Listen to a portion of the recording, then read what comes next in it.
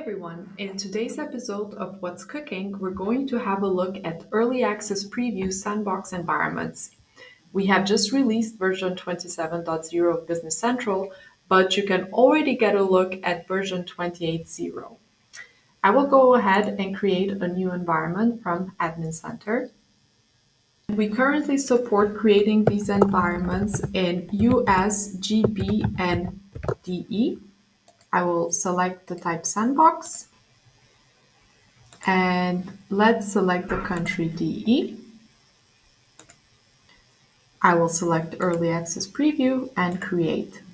Make sure that you read the information in the message box and that you are aware of the preview terms before confirming. So I will go ahead.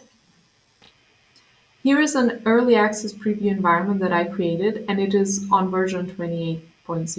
So I will go ahead and navigate to the environment itself. And here is the environment.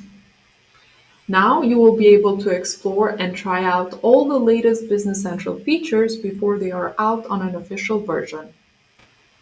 We display this notification bar to remind you that this is an early access preview environment, and from here you can also navigate to the documentation page.